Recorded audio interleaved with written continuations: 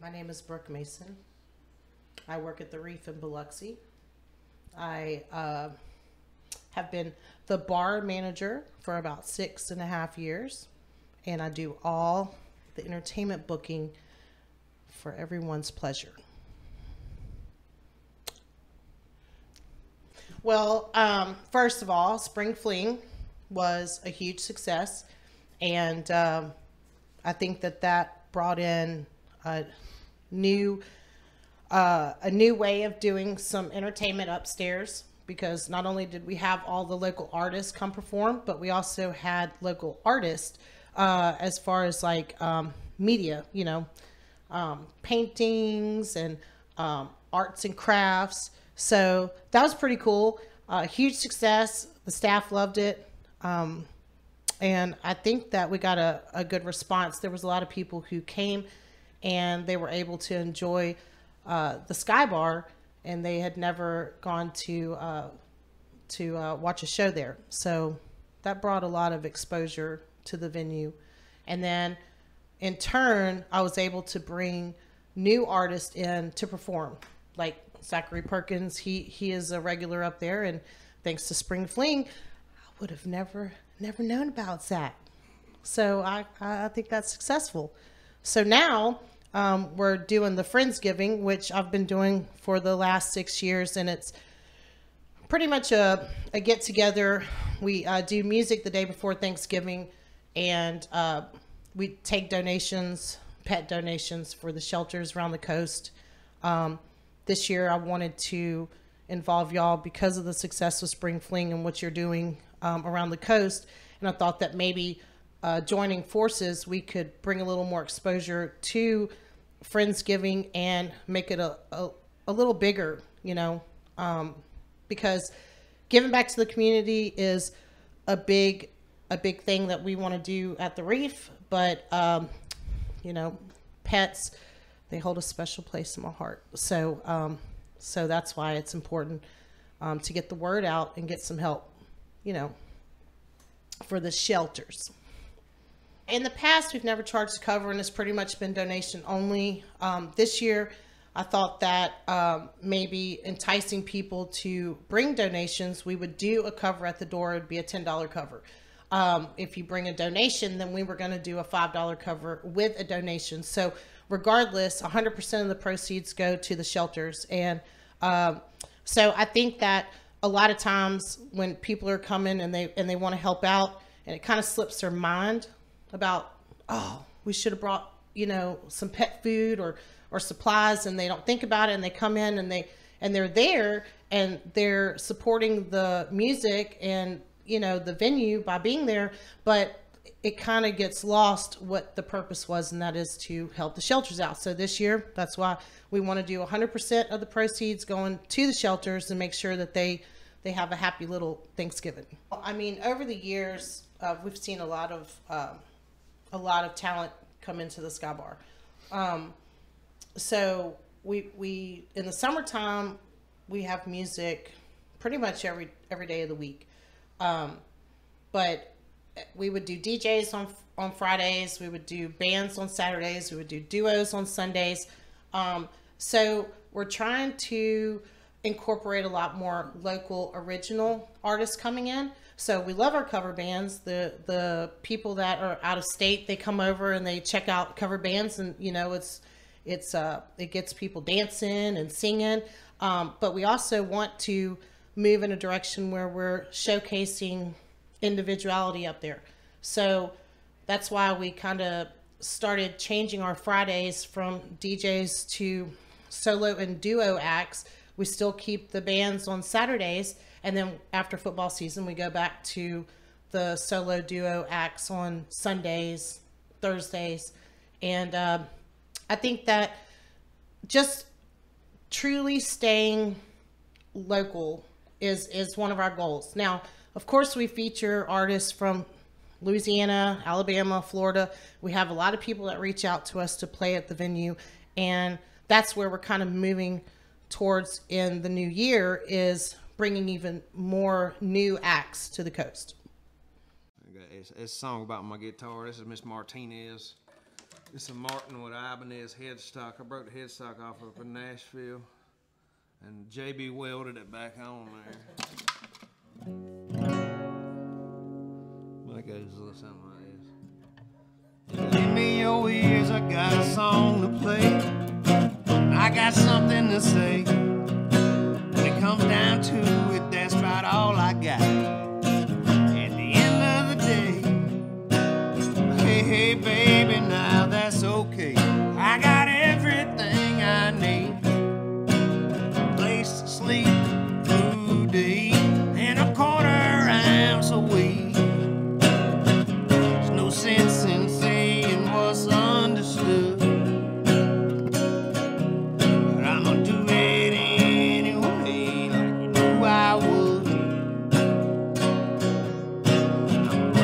Guitar man, I ain't no good, but this old guitar is way more than wood. Oh, she's way more than wood.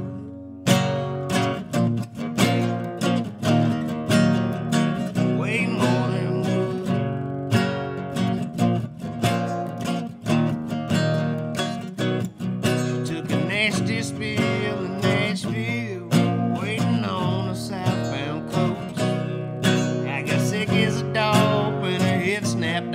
I turned white as a ghost. Then a fellow traveler handed me some dabs. Said it looks like you need to smoke. Now I got her all fixed up, sounding better than before she broke. There's no sense in saying what's understood, but I'm gonna do it anyway, like you knew I would. I'm a rambling guitar man, I ain't no good, you can ask my mama, but this old guitar is way more than wood. No, it's way more than wood. Way more than wood.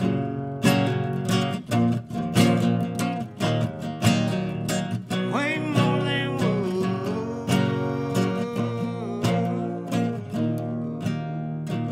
Way more than wood.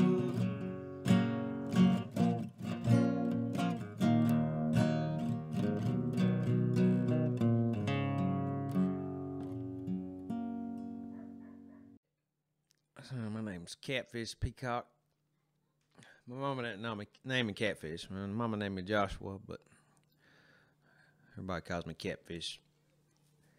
I've been playing music for probably about 21 years, and I really got started playing music because I realized at a young age that I really didn't want to do anything else that everybody was trying to tell me to do.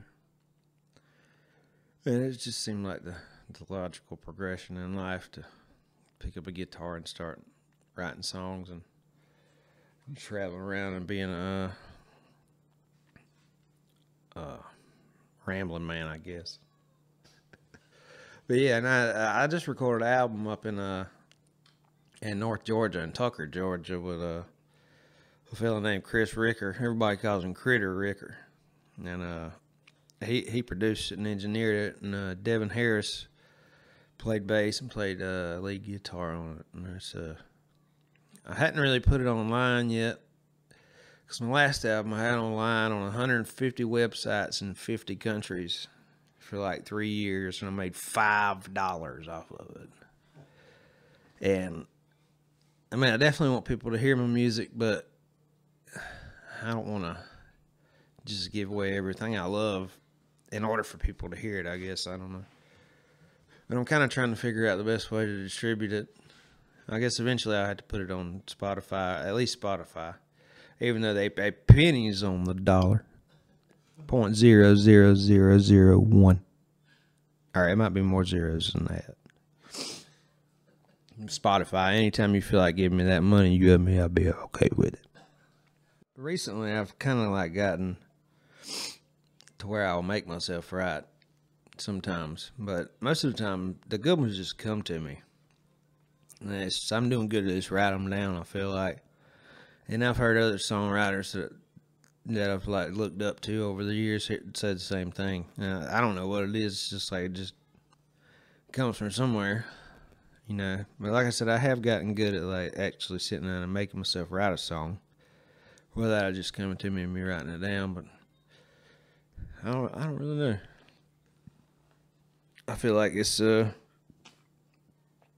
something good out there in the universe that it sends to people that are willing to receive it and turn it into something usable, I guess. I don't really know how it works. I'm glad that it does work though. I really like private parties. Most of the time they got the most money and free alcohol and whatever else you might want out of a gig, you know. But I also like to play restaurants and being like background music and nobody paying attention to me too. For a long time I hated that. For the longest time I really hated that, and it really got under my skin. Like pour my heart out for 3 hours and then like nobody clapping. But after playing so many of those gigs, like I'd get done playing like and nobody would clap, but everybody in the place would come up to me and talk to me like afterwards. When I walked in there, everybody avoided me like the plague, but And nobody clapped the whole time I was playing, but afterwards, like, every single person would come up and just be like, man, that was awesome. I really enjoyed that. Thank you for coming. My name is Kenny Paul Mann. I'm from Laurel, Mississippi. I work at the Porter Brew Pub in downtown Hattiesburg. I brew beer there.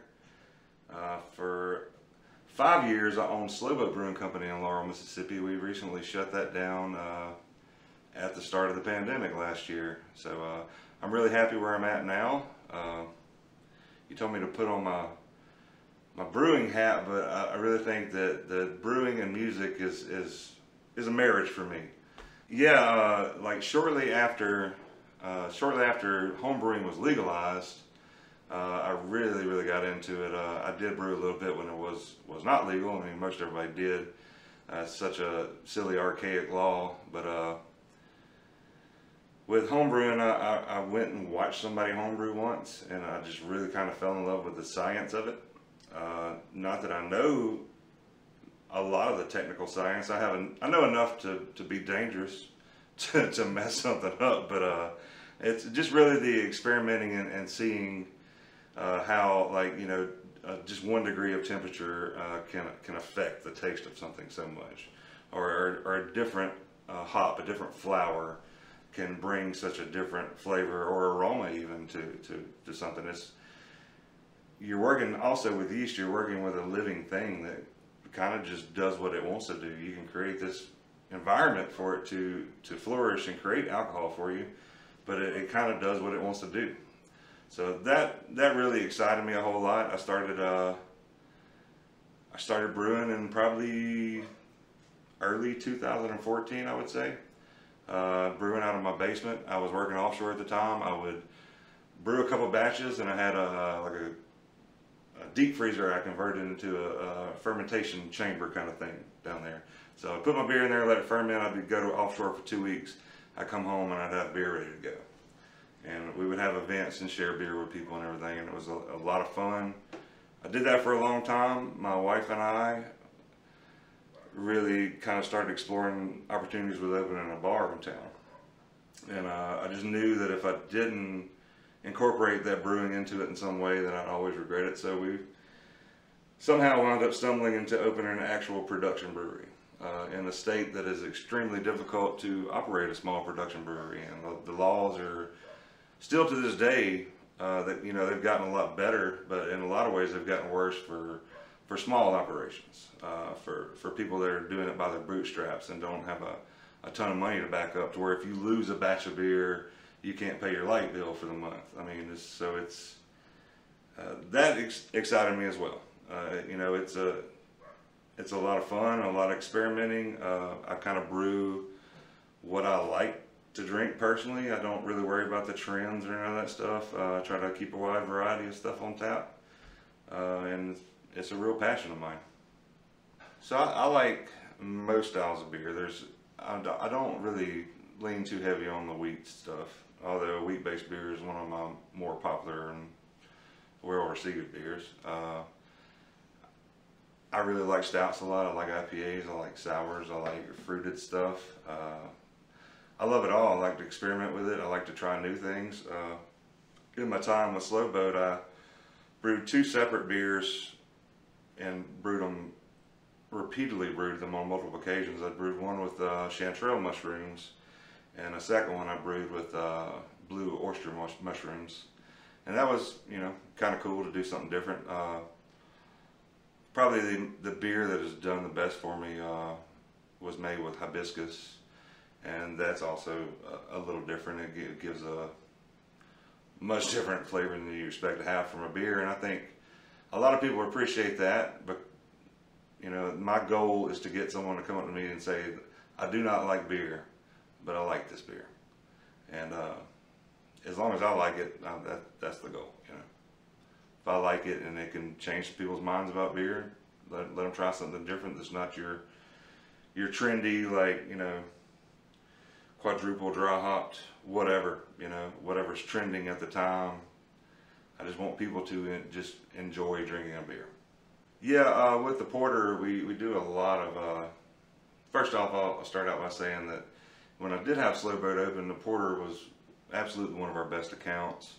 They were really great to us. We had a good working relationship with the owner for years, and it just so happened to work out great that his brewer left around the time I closed my brewery, and he invited me to step in and brew there. And I was trying to play music full time at the time, and I was doing that, but I really couldn't pass up on the opportunity to pick that up again and really see where I could take it. And it's been really great. There's a lot of freedom. He kind of lets me do what I want to do, and it's been well received. We do a lot of events.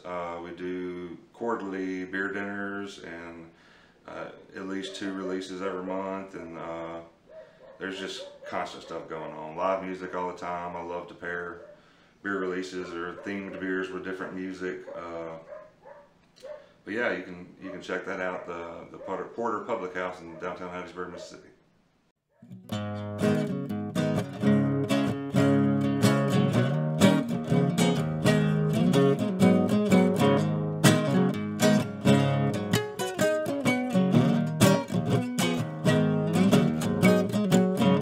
I've been traveling down this mean-ass highway all day long. Can't stop thinking about that mean-ass lady done me wrong. I just got passed by a new Mercedes that was bumping my song. I laugh out loud at the irony and start to sing along. Talking road, strange as it seems, this talking road is taunting me. Talking road, won't you leave me alone? Talking road, won't you take me home?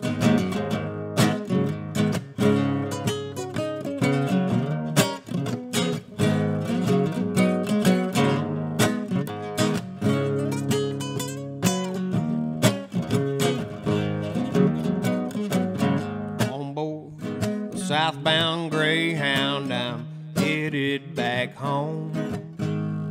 Music City might have broke my baby, but the bitch left me alone. Well, I hate to leave Tennessee, but I got to ramble on and on and on. Well, I can't help it when the Lord made me. He made a rolling stone. Talking road, long time no see. Talking road, rock me to sleep. Talking road, won't you sing me a song? Talking road, won't you take me home?